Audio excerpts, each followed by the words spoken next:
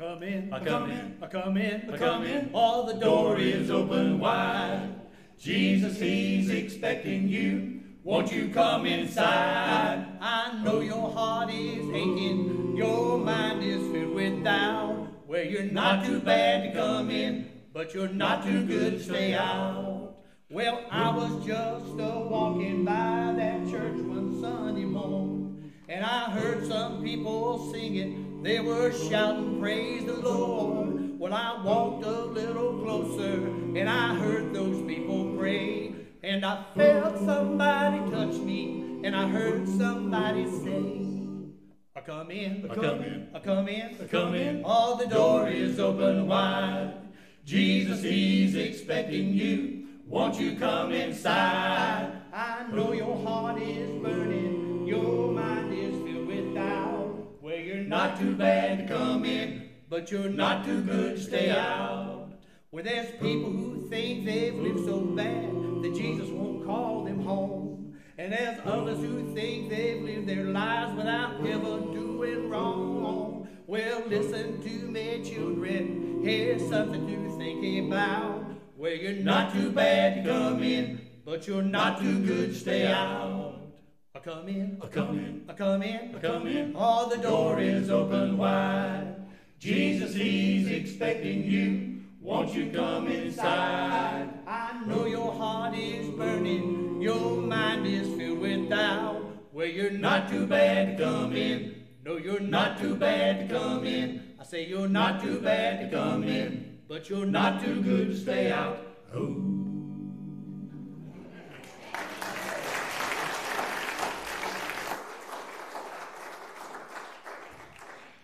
Friends, let's rejoice and give thanks today in the sharing of our call to worship, which comes to us from the 86th Psalm. O God, in the day of trouble, I will call to you, for you will answer me. Among the gods, there is none like you, Lord. All the nations you have made will come and worship before you, O Lord. They will bring glory to your name. For you are great and do marvelous deeds. You alone are God. Friends, let's continue to rejoice and give thanks together. Our hymn of praise, Marching to Zion, is found on in the hymnal on page 733. Let's stand and join together in singing.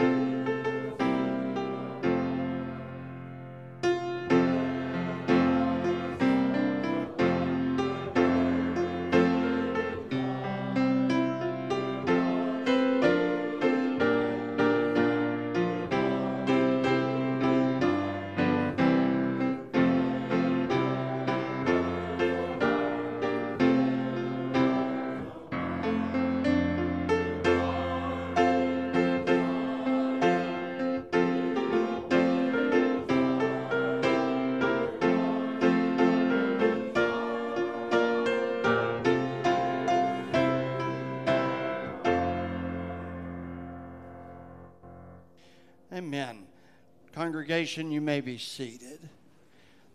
That as we consider together the life that God has called us to, the invitation that we have all received to turn from our sin, to embrace faith in Jesus Christ, and to follow after the Lord wherever He leads. May God continue to encourage us, each one. And part of how God encourages us is in and through the life and fellowship of the church. Part of that means when we're together on Sunday mornings, but part of that is that we look forward to other things that are happening in the life of our church. One of the most important ministries and also times of fellowship that our church enjoys happens on Saturday, November the 4th, our Fall Festival, also known as our charcoal chicken barbecue. And so, first of all, this morning, Terry Hicks is managing tickets, so if you have not yet received some tickets for yourself, your family, or if you want to be part of helping us distribute, please see Terry after the service. And Terry's wife, Karen, has a related announcement to share with us this morning.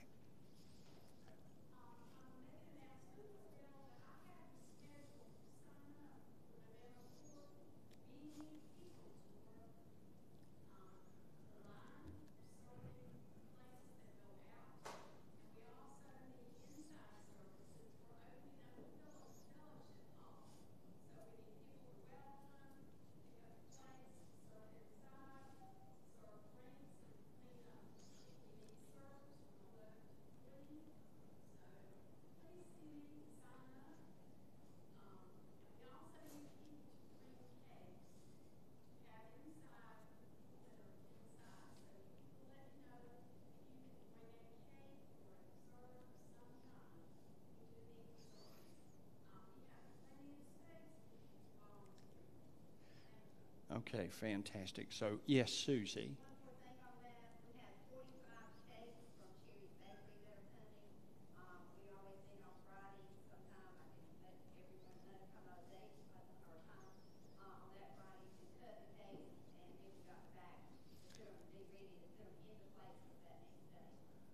Okay.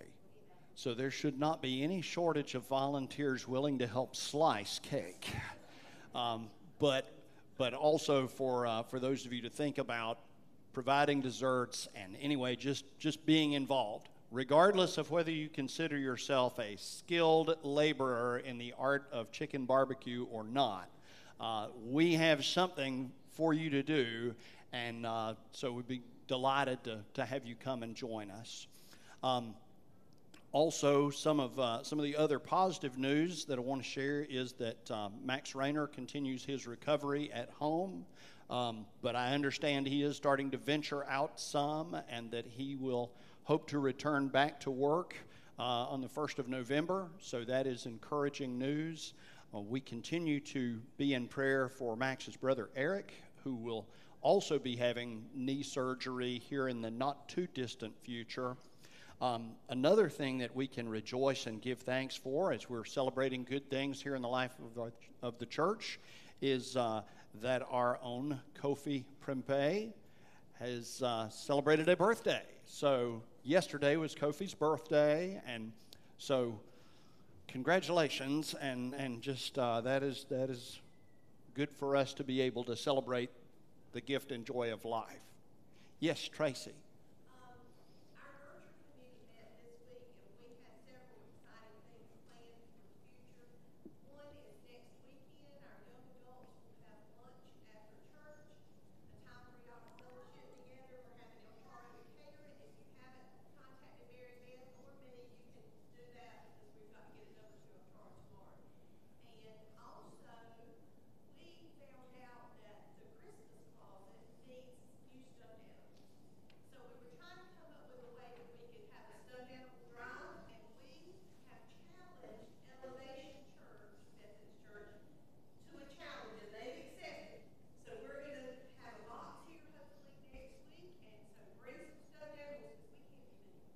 That's right.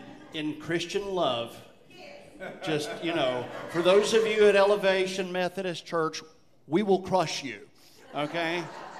In Christian love with stuffed animals. But that is a vital and important ministry, and we'll share more details about the Christmas Closet outreach as that time gets closer.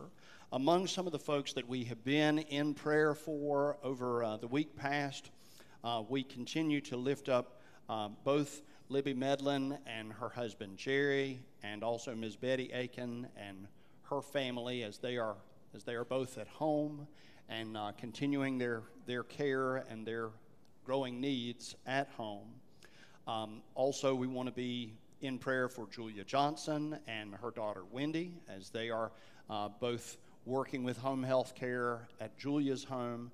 Mr. Carol Bird spent the week past in the hospital at Betsy Johnson Hospital, and he is home, but he is still very much recovering. So prayers for Carol and Wilma Bird and their family. Who else might we lift up before the Lord in our prayers? Yes, Janet.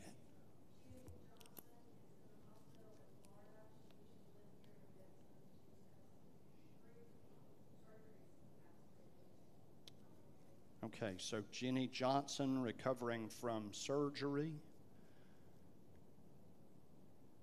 Yes, Tony.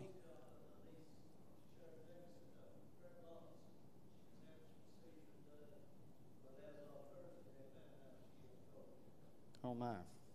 Okay, so that's Tony Barefoot's niece, Sharon Davis, and a recent diagnosis of colon cancer. Yes, Susie.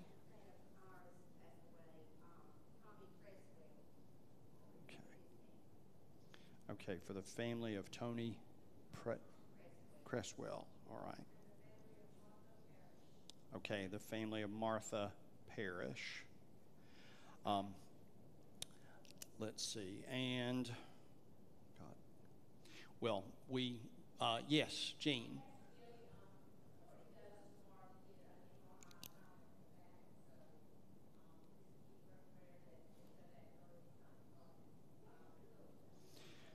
Okay, so Courtney Beasley, who is going to get some results from some recent scans, and she's been having some orthopedic issues, and so we want to be in prayer for her.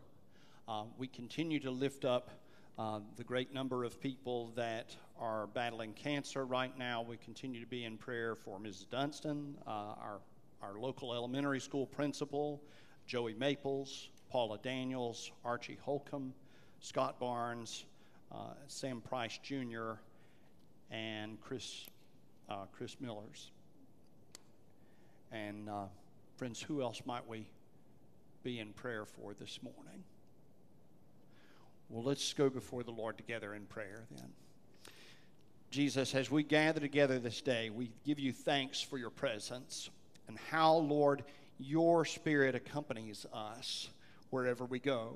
That, Lord, we pray for faith this day, that we might be reminded and encouraged that there is never truly a time where any of us are alone. You are present with us.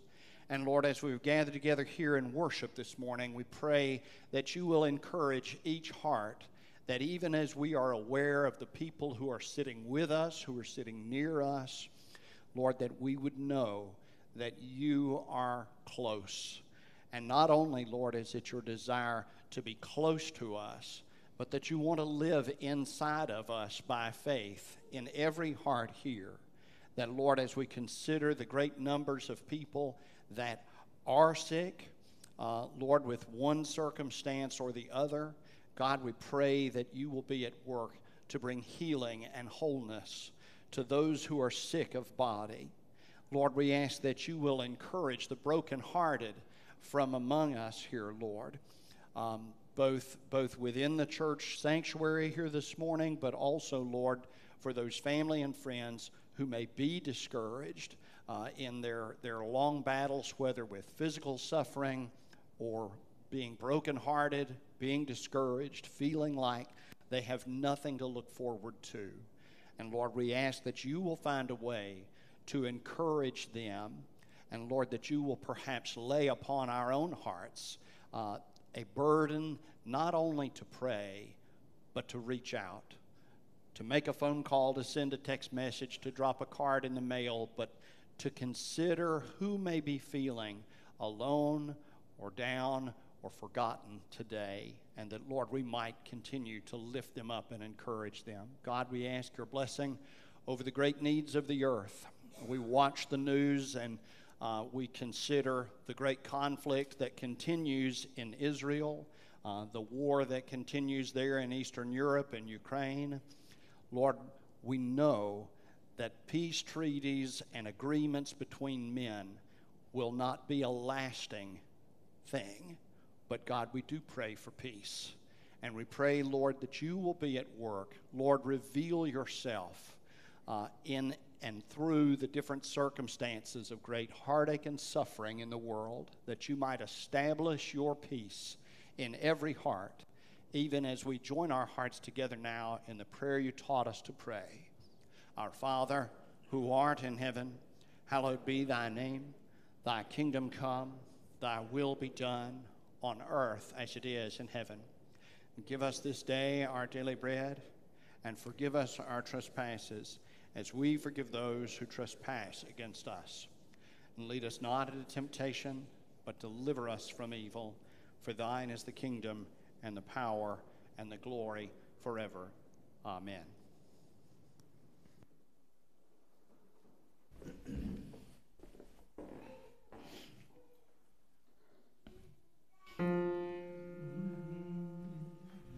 Steal away, steal away, steal away to Jesus. Steal away home. I ain't got long to stay here. My Lord calls me, he calls me by the thunder. The trumpet sounds within my soul. I ain't got long to stay here. Steal away, steal away, steal away to Jesus. Steal away home. I ain't got long to stay here. My Lord calls me, he calls me by the lightning. The trumpet sounds within my soul. I ain't got long to stay here. Steal away, steal away, steal away to Jesus. Steal away home. I ain't got long to stay here. Steal away, steal away, steal away home.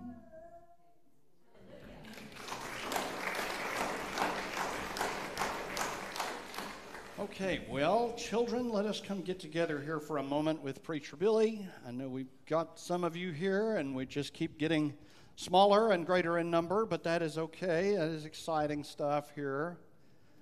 Okay. What you think? Come here, Hunter. All righty. Okay. You know what? Preacher Billy was thinking, I have such a great surprise for you here this morning, children. Preacher Billy's bag right here. Okay, now is everybody watching? I have a fantastic trick that I'm going to show you. Here it comes. It's exciting. You won't want to miss it. Look, I've got You can't see me, can you? You can't. No. See, now I'm gone again. Yep. No idea where the preacher is. That's pretty amazing.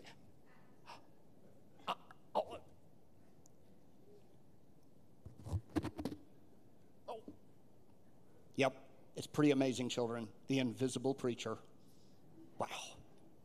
Did you know? I think y'all have played this game before. Sometimes in life, we may play a game where we hide, okay?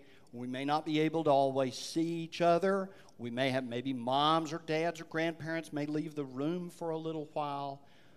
But even when we can't see each other, Jesus still knows right where we are. And even if we're not able to see Jesus face to face this morning, one of the things that we can all look forward to is how Jesus will show himself to us through people around us, through people at church, through our families. But there's never a time when we're ever really alone. So now just one more time, just so you can say that you've seen what the preacher can do. There you go. I know, it's amazing. Yep. All right. Y'all, let's take a minute and let's pray together, okay?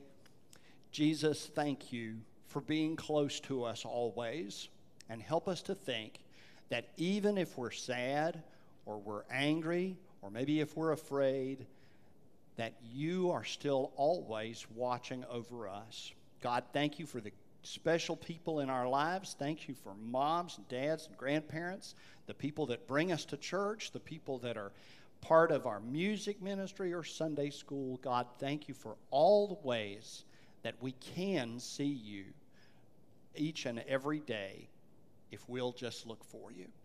And we ask your blessing over our day and our time now. In Jesus' name, amen. Okay, young people, whatever y'all have planned here, if y'all are headed back to sit with your families or you are headed off to children's church, but if the ushers will come at this time, we will continue in worship this morning through the giving of our tithes and our offerings and the offering of our hearts and lives unto the Lord.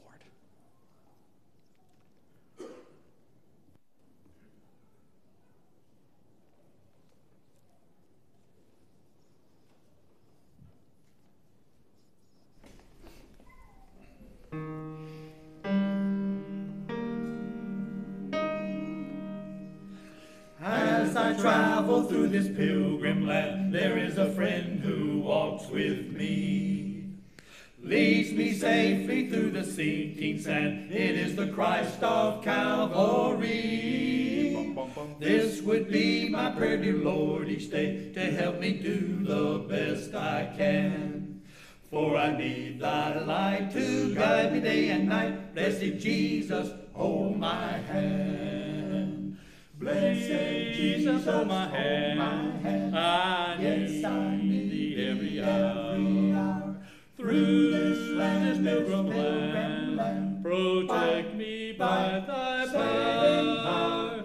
Hear my feeble plea. Oh Lord, dear Lord, look down on me. When I kneel in prayer, I kneel in prayer. Blessed Jesus, hold my hand.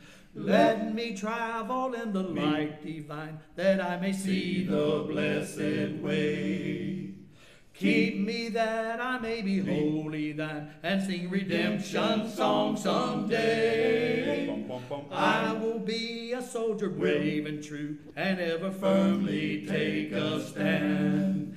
As I onward go and daily meet the foe, blessed Jesus, hold my hand. Jesus, hold my hand.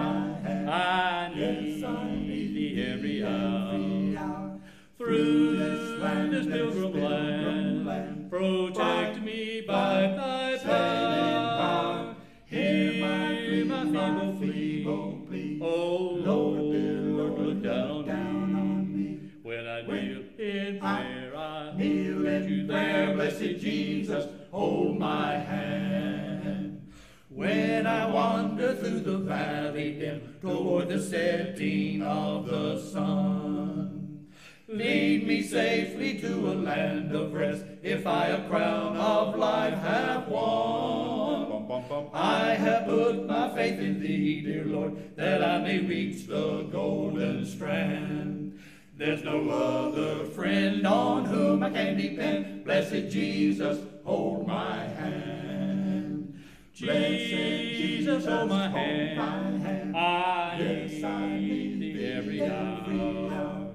Through this pilgrim land, protect me by thy power. Hear my feeble plea. Oh Lord, dear Lord, look down on me. When I kneel in prayer, I kneel in prayer. Blessed Jesus, hold my hand. Blessed Jesus, hold my hand.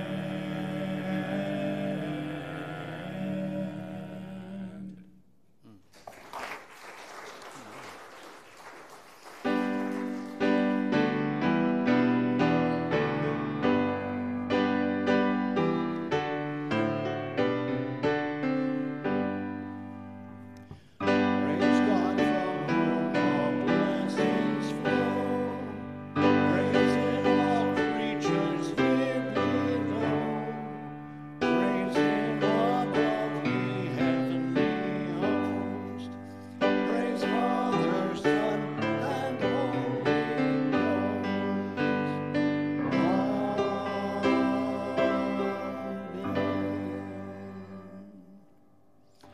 Lord, send your Holy Spirit anew upon all of us gathered here, that, Lord, you, by the power of your Holy Spirit, will grow in us a trust in you, a confidence that only you can give, that you are faithful, that you can be trusted, and that whether our days are dark and discouraging, or whether we feel like we don't have a care in the world, that, Lord, you are able to meet us where we are.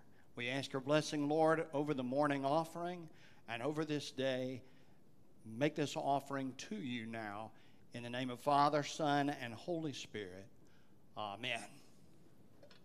And congregation, you may be seated.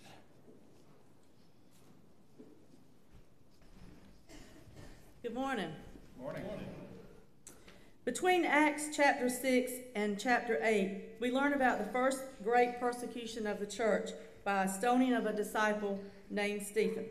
Scattered by the threat of imprisonment and death, many Christians choose to take their ministry out of Jerusalem and into the surrounding countryside. These same leaders of the early church discover that not only does the message of Christ touch the hearts of their own Jewish people, but the gospel has the power to change everyone who would listen, including some of the most unlikely of people. This morning, our scripture reading concentrates on one unlikely man.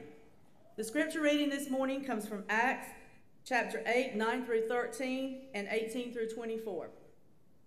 Now, for some time, a man named Simon had practiced sorcery in the city and amazed all the people of Samaria.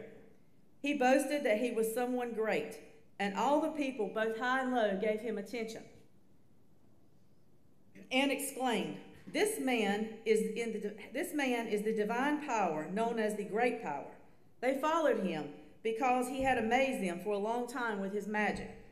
But when they believed Philip as he preached the good news of the kingdom of God and the name of Jesus Christ, they were baptized, both men and women. Simon himself believed and was baptized, and he followed Philip everywhere, astonished by the great signs and miracles that he saw.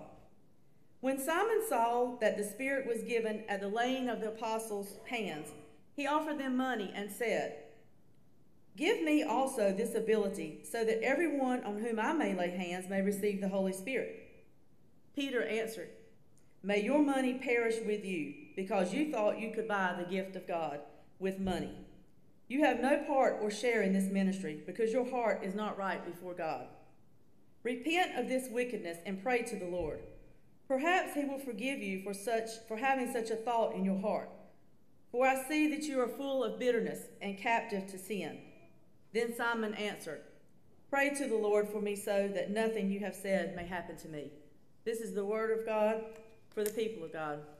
Thanks be to God. Friends, the title of my message this morning is Halfhearted. When word reached the apostles in Jerusalem after the scattering of the church, they heard that the people in Samaria had embraced and responded to the gospel message. And so Peter and John left Jerusalem and went to Samaria to be there with Philip. Among the first believers, the first new believers in Christ, is this man named Simon, who is known as a practitioner of magic. And he heard the gospel and believed. The people in Samaria speak of him and say in Acts 8 verses 10 through 11, "This man is the divine power known as the great power." The Samaritans followed Simon the sorcerer because he had amazed them for a long time with his magic. Now, friends, before we go any further, if we are to have a biblical worldview, a biblical understanding of the world, we must recognize that there is power, and that this power can take the form of power in the natural world and power in the supernatural. In the natural world, we can all think about and reflect on ways that humanity has come up with to generate energy. We burn coal. We burn oil. We have solar collectors. We harness the power of wind, and we harness the power of water. In the natural world, power can take a lot of different forms. But in the supernatural world, there's only two forms of supernatural, two sources of supernatural power. One is God, and the other is the devil. And so for us to look at and to consider the difference between the two, if we were to make a comparison, and first of all, this is the time of the year where if you turn on the TV, there's that much more around this time of the year, around October. We see played on television and available in lots of different streaming services, all of the different hocus pocus kinds of things to do with evil and with the supernatural. Hollywood has built the devil up to be great and powerful and scary. But if we were to make a comparison between the power of the devil and the power of God, it would be like comparing a single lit match to the sun and saying, well, they're both powerful because both are sources of heat. But there is no comparison between the power of God and the power of Satan. All that we can say is that when someone is operating in the supernatural, the source of their power only comes from either God or the devil. Simon has gone from being a practitioner of magic to hearing the gospel of Jesus Christ, hearing the gospel preached. And the scripture tells us that he responded in faith to the gospel. That Simon had lived there among the Samaritans. He had a following among the Samaritans. But now he sees how people's lives are being changed.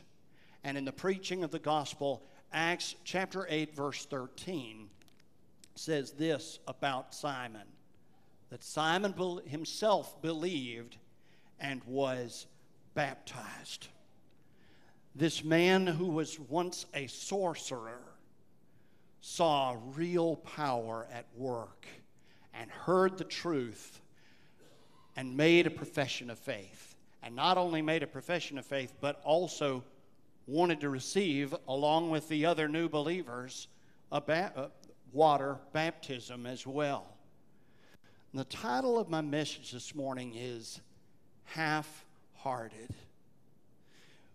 Because these 12 verses here in the New Testament give us a picture of what a man's life looks like when he's only made a half-hearted commitment of faith to life with Jesus. And these 12 verses are important because they also show us the consequences of a commitment that is only a half-hearted commitment. Today, within the church, 2023, there is a widespread temptation in the church to explain away people that are inconsistent about their life of faith. We have reduced in so many ways in our life of faith everything about the Christian life down to, well, has someone made a profession of faith? Have they been to a crusade? Have they responded to an altar call? Have they walked the aisle? Have they knelt in prayer? Have they perhaps shed a few tears? Have they made a profession of faith? And following that profession of faith, have they received water baptism? And that is the starting place for where our life of faith begins. That we recognize that Jesus is the Son of God. We recognize that He did sacrifice His life upon the cross and was raised from the dead to deliver us from our sins. But the profession of faith is just where our life of faith with Christ begins, not where it ends. And what we see here is, when we look at the rest of Acts chapter 8, verse 13, it says, Simon himself believed and was baptized, and he followed Philip everywhere, astonished by the great signs and miracles that he saw. So here is Simon. He's a new believer, and his heart has been moved not by the signs and wonders, but it has first been moved to faith because he hears the preaching of the gospel, believes in his heart that Jesus is the Son of God, makes a profession of faith, and receives baptism. But then he starts watching Philip. The scripture says that he follows Philip everywhere, and he is astonished by the miracles and signs and wonders that he sees. Philip, who has only known the power of the devil, is now seeing what God can do in and through not only Philip, but also Peter and John. And Simon's imagination is suddenly stirred by what he has seen. And in his limited understanding, in his half-hearted commitment, Simon sees what Philip and Peter and John are doing, sees how the Samaritan people are receiving healing of their diseases. They are receiving deliverance from demonic spirits. They are having their hearts and lives changed. And Simon is watching as the people who once followed him are now, at least as far as he's looking at it, everybody's following Philip and Peter and John around now. And this sparks something in Simon's mind. Because before Simon became a Christian, before Simon made a profession of faith in Jesus Christ, the scripture says before Simon was a Christian, what was Simon known for? Sorcery. Simon the sorcerer. He was known for great displays of magic power. And he saw what the apostles were doing. And he said, I got to get in on this.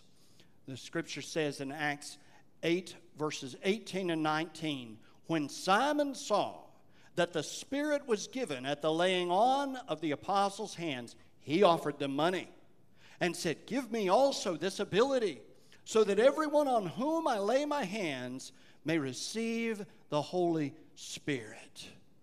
Now, so there are some in the church today who would be tempted to say, at the moment that Simon starts trying to play, let's make a deal with the apostles. Hey, look, I will give you this money. Let's barter. Let's trade. Let's make a deal. I want to be able to do this too. I want to be able to lay hands on somebody and pray for them and for them to receive the Holy Spirit. And what Simon is thinking about is, he has not forgotten what he was. And some people in the church would say in this moment, "Oh, that sorcerer guy, he was faking it the whole time. Simon's not really a Christian. Simon really didn't make a profession of faith. That's not real." And when we, in the life of the church in the here and now, we see other people who have made professions of faith in Christ themselves, and they, in the language of Eastern North Carolina, we say they have backslidden. They have slidden back into some old sinful habit. And we are tempted to say of those people who return to their sins, "Oh, they were never really Christians. They didn't really make a profession of faith. They weren't really serious about Jesus." But see, here's the thing, folks. The reason why Simon the sorcerer's story matters so much is because what the testimony of the book of Acts says is we can't use this excuse for Simon returning to his sin. Simon became a Christian. Acts 8:13 says, Simon himself, what was that word? And was what? Yes. Believed and was baptized. There's no asterisk in there. Simon faked it because he was trying to make some extra money, or he was trying to earn people's favor. No, his profession of faith was a genuine profession of faith. But in his new faith in Christ, Simon has not forgotten his past. Believing in Jesus Christ has not erased the memory of the life that he once enjoyed. And see, folks, for as much as the people of God will try to say, and yes, is sin destructive? Absolutely. Will sin cost us our immortal soul? Yes, indeed. Are there consequences for our sin in this life and the next? Absolutely. But sin still has an appeal, because if it didn't, people wouldn't do it. We wouldn't fall into sin if it was not tempting in its quality. And Simon loved all the attention that he was receiving when he was a sorcerer. And so he saw the gift of God at work, and he thought he could buy it. But Simon has received, according to Acts 8:13, Simon has received the same grace of God by faith in Jesus Christ that Peter and John received. Simon received the same grace of God through faith in Jesus Christ that Billy Graham received, that Mother Teresa received.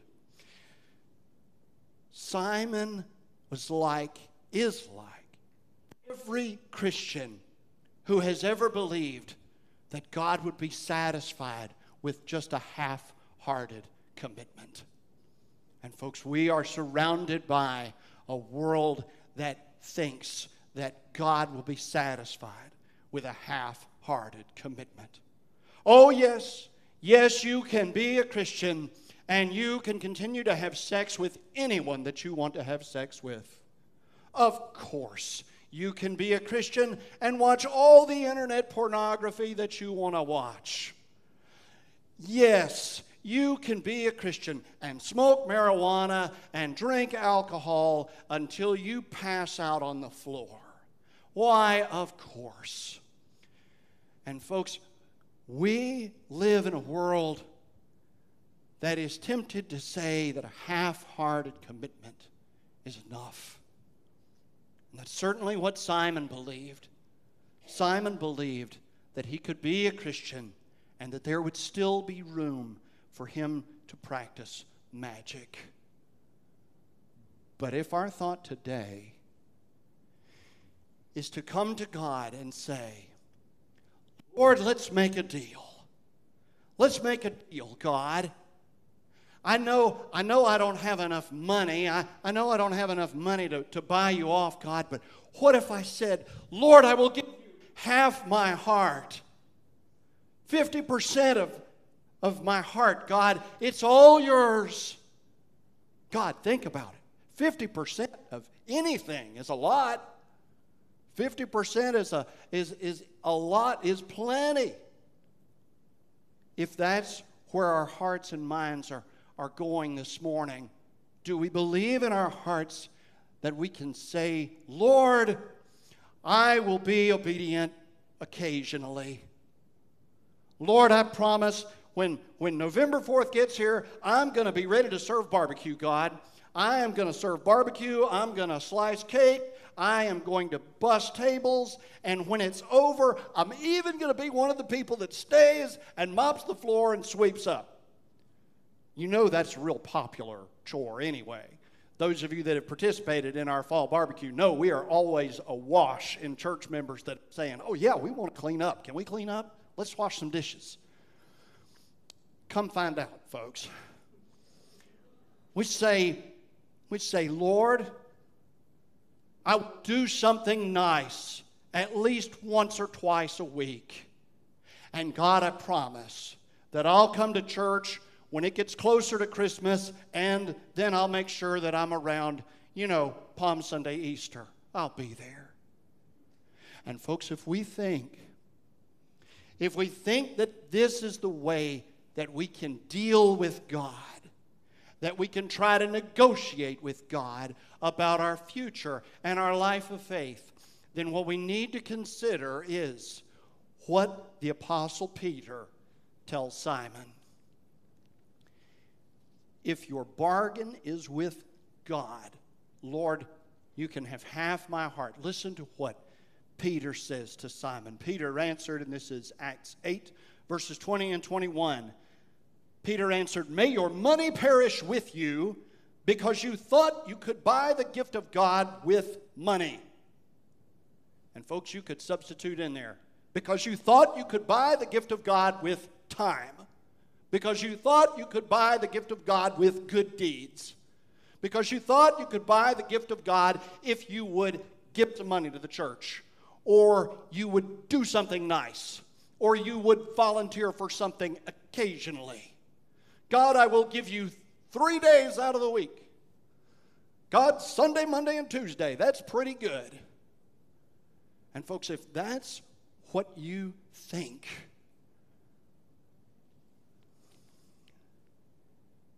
Peter says, may your money perish with you because you thought you could buy the gift of God with money. You have no part or share in this ministry because your heart is not right before God. Now notice, nowhere in there is Peter saying that Simon is not a Christian. What he is making clear is, in fact, that Simon is a believer in Jesus. Because look at how he continues. Peter says in Acts 8, 22 and 23, to Simon, he gives these directions. Repent of this wickedness and pray to the Lord. Perhaps he will forgive you for having such a thought in your heart. For I see that you are full of bitterness and captive to sin.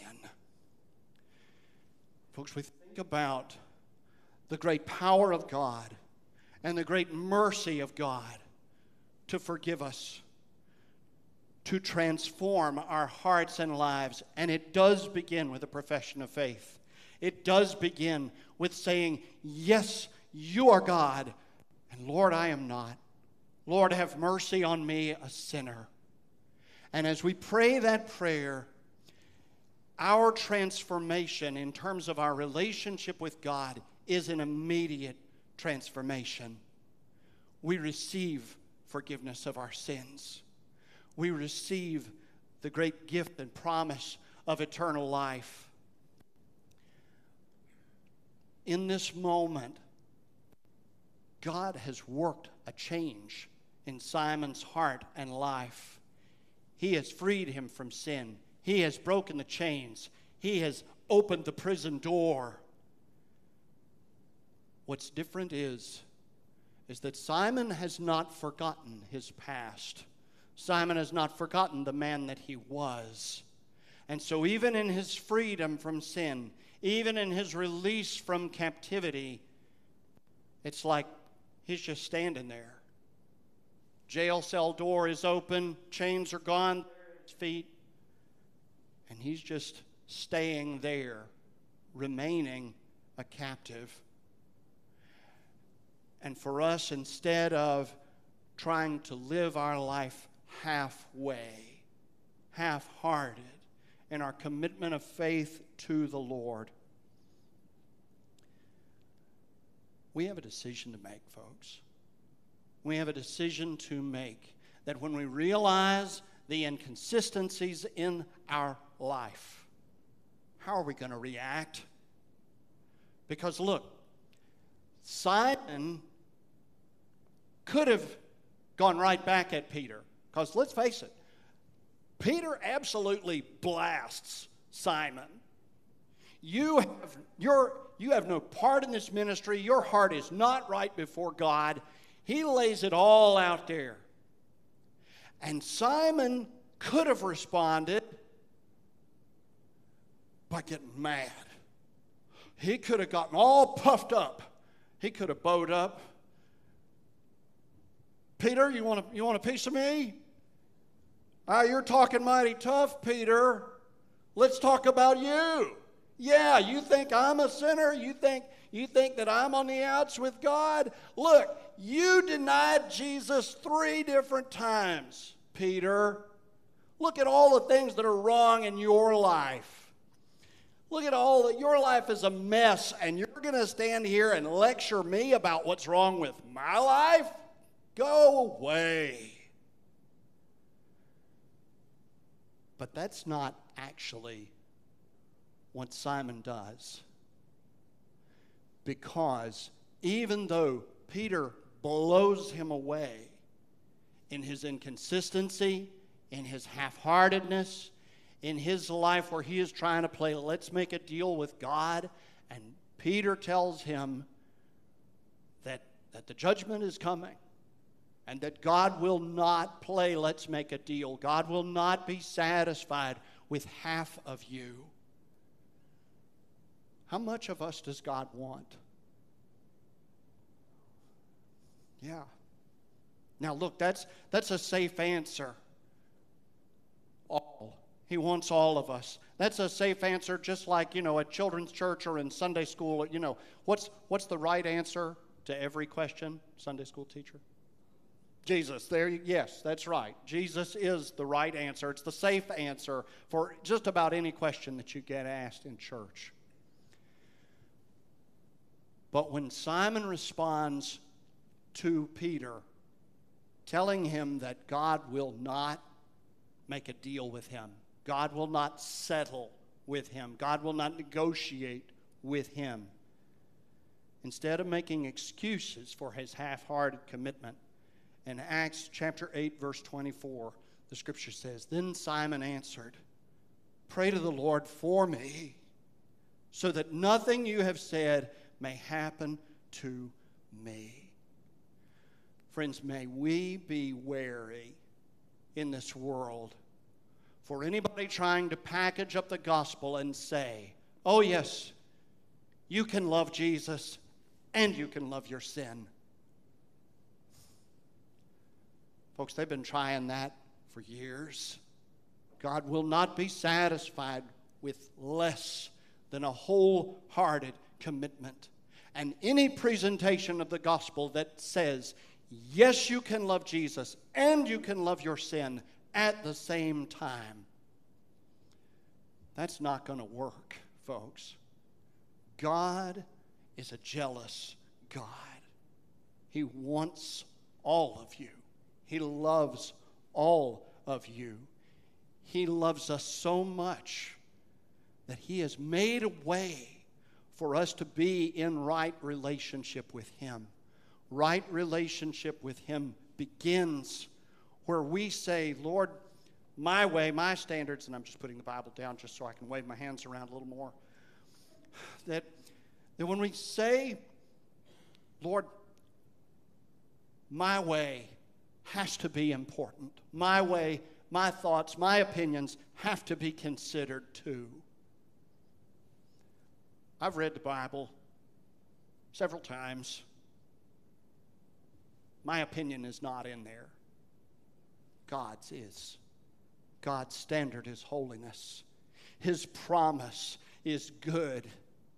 His mercies are new every morning for a people who still struggle with sin, still deal with temptation, still live in a world where we are surrounded by people with all sorts of conflicting views and opinions and attitudes. His love for us is so great that He will find a way, if we will trust Him, to bring us through and to preserve not half of us for eternity, but all of us, if we will make our offering to Him. Or if we will say, when we doubt, when we are discouraged, when we find ourselves back in sin, perhaps you need to find somebody and say, pray for me. Pray for me because I want to be more like Jesus and less like my past.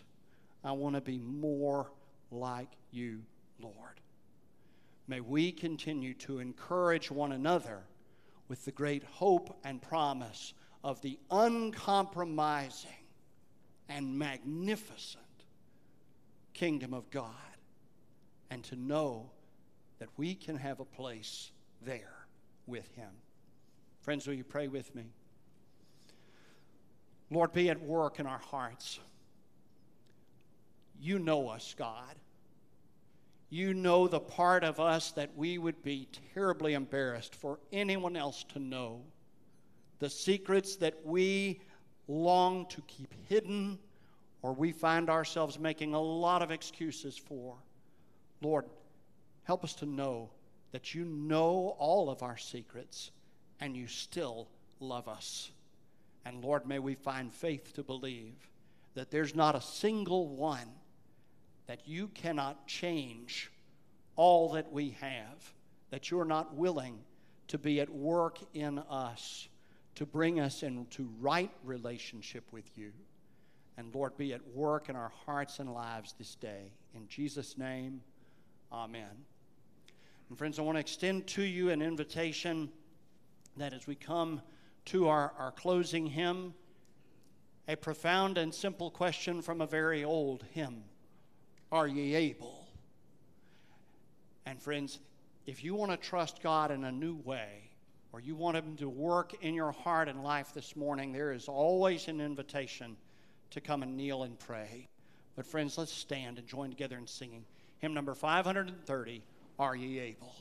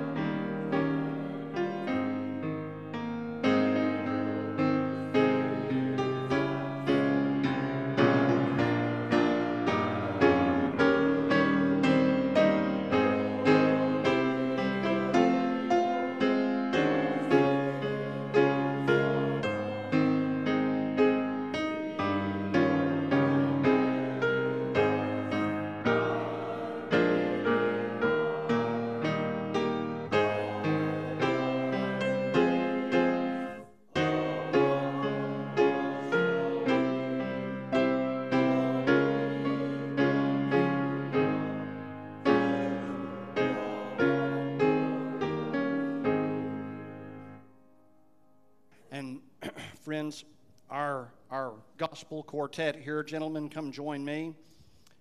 These friendly guys right here. We're not about to have that here, because that would not be a joyful or happy occasion. But I tell you what I appreciate is these are men who, like each one of you, have gifts, have talents. And whether you consider yourself to be the sort of person that anybody would want to get together and listen to, God has a calling for you and a place for you. And in considering our closing hymn, Are Ye Able?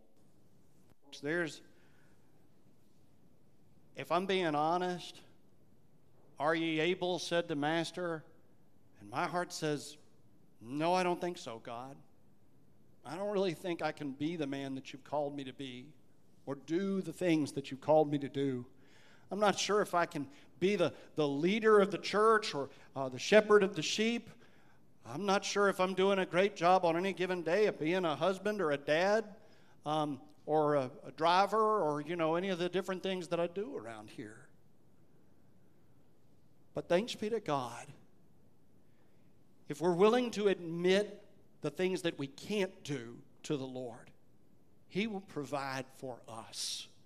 He will enable us by the power of his Holy Spirit to be the people that he has called us to be. And that is why we will someday be able to celebrate with the Divine Street Quartet this marvelous choral benediction. Gentlemen. I'm going to tell you about the coming of the judgment. Fare thee well, fare thee well. I'm going to tell you about the coming of the judgment. Fare thee well, fare thee well. There's a better day a coming. Fare thee well, fare thee well. There's a better day a coming. Fare thee well, fare thee well. In that great Getting up morning, fare thee well, fare thee well. in that great Getting up morning, fare thee well, fare thee well.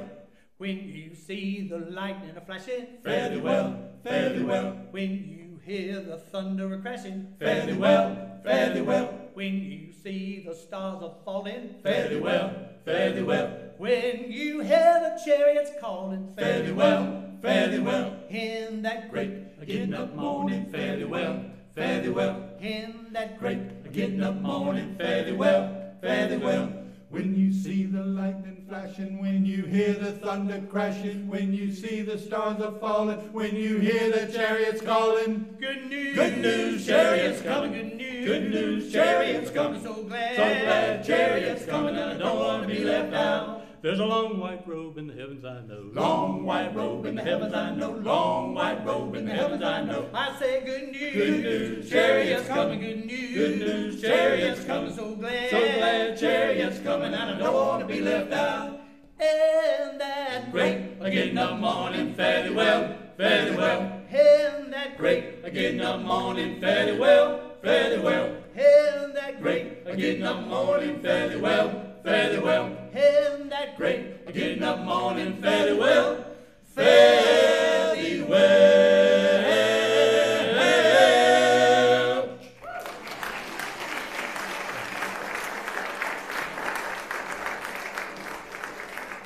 Friends, go with God's blessing. Amen and amen.